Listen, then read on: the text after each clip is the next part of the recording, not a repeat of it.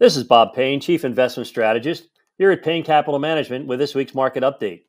This week on the Street of Dreams, markets continue to frustrate investors as good news drove markets lower and bad news pushed markets higher for another week of extreme volatility.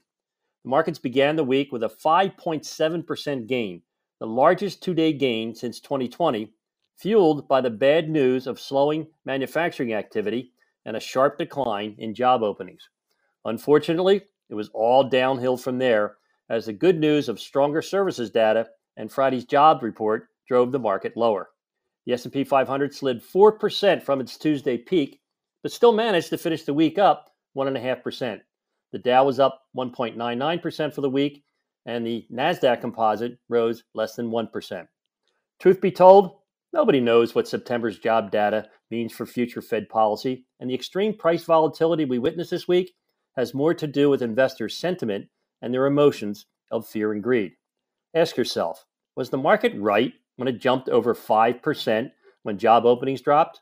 Or was it right when the market fell 4% when employment fell? You don't know, and I don't know either. But here's what I do know. The Federal Reserve is not trying to save the economy like it did in prior bear markets. They're simply trying to slow down a red-hot economy in order to curb inflation. This is not a crash. It is a correction, a price adjustment to the current reality. What I also know is yields in the bond market have become very attractive for investment more than any time in the past 15 years. Equity valuations are very attractive for long-term investments with a PE ratio now below its historical average. Not only is it a good time to invest, but it's also a good time to stay invested.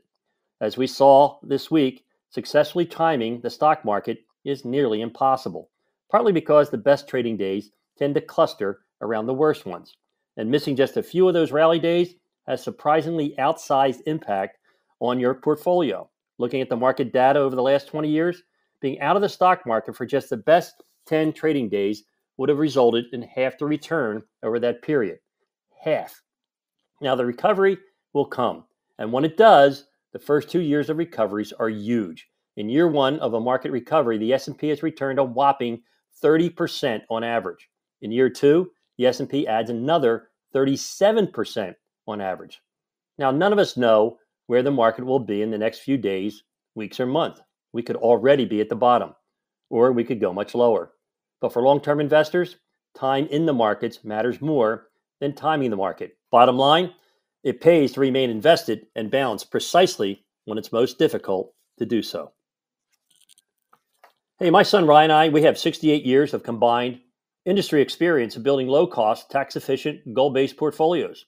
For your free evaluation, all you need to do is text or call us at 844-752-6692. That's 844-752-6692, or just simply call 844-PLAN-NYC. That's 844-PLAN-NYC.